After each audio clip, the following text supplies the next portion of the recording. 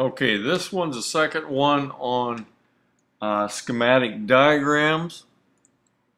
And you can see we've made a couple of changes here. We still have our switch there on the left. We've added a thermostat.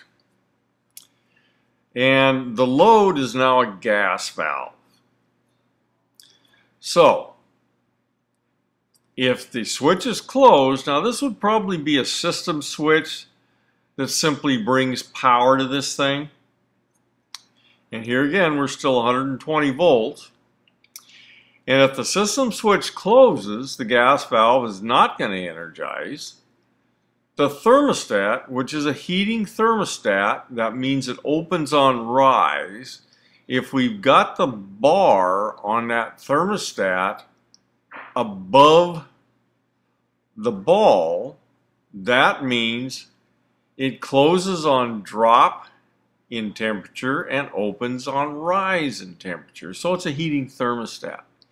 So this is a very simple diagram that would start a gas furnace by starting the gas valve.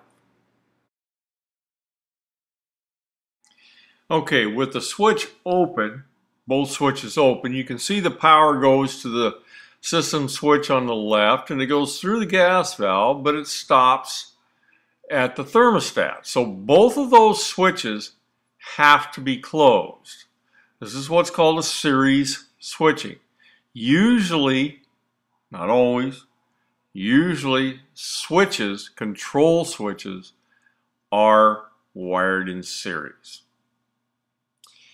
And I'll do another one that shows wired in parallel and you can tell the difference. So, if I close the system switch, okay, in this next one we show we have closed the system switch. Now the gas valve has still not been energized because the thermostat isn't closed. So what's going to actually have to happen here is the temperature in the structure is going to have to drop.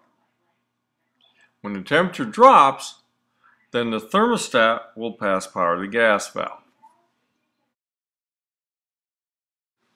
Okay, in this case, all the switches are closed and the gas valve is energized.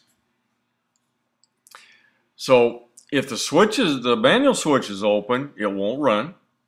If the thermostat is open, it won't run. So all these switches have to be closed, and if I was sequencing this diagram, I would say power passes through the normally open switch, because it is normally open. When everything's shut off, the switch is open.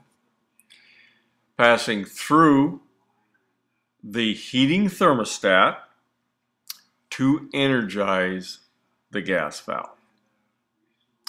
So that's with two switches in series. Okay, the next thing we're going to do is we're going to add a limit switch, because we have to have something to safety this thing out if it overheats, and that'll be in the next video.